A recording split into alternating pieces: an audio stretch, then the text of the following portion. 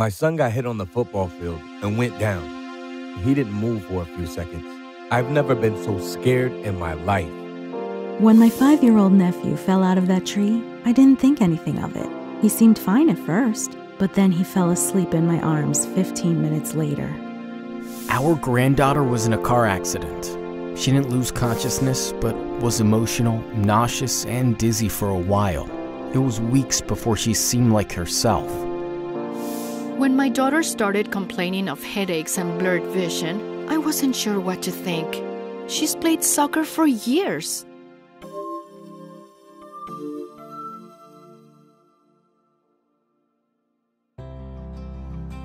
These are the voices of adults who care about children who have suffered a mild traumatic brain injury. Known as a concussion, this injury is common and can happen in a variety of ways, including a bump or jolt to the head. Most concussions do not cause significant problems, and many people usually recover on their own quickly and completely. Here are a few important things for families to know about concussions in children. Unconsciousness is serious. If a child loses consciousness for any amount of time, it is important to seek medical attention, even if he or she looks okay soon after the injury. Pay attention to how long the child was unconscious and what he or she acted like in the time afterward, so you can report to the medical team. Look at the child's eyes. After a blow to the head, especially if there was any loss of consciousness, it's important to look at a child's pupils. Pupils are the dark center of the eye. Call 911 or seek emergency medical attention if the pupils are wide open so that the colored part of the eye looks mostly black. If they don't get smaller in the light or if one of the pupils is larger than the other. Lasting symptoms need medical attention.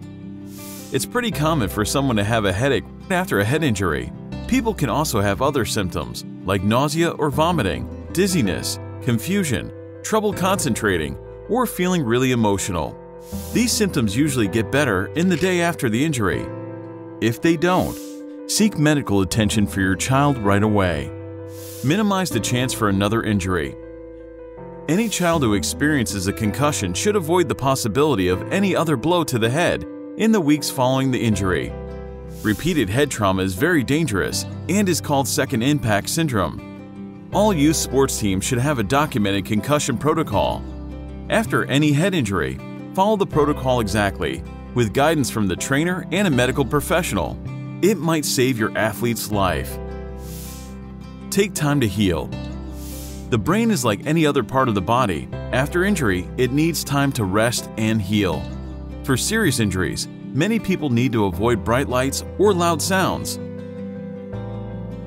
Give the brain a break from reading, writing, computer work, even TV. This might take a while, and it is important to work with a medical professional to monitor symptoms. Concussions are a common part of being a kid. It is important to know when a bump on the head needs medical attention. The more you know, the more you can assure a healthy, active future for the children in your life.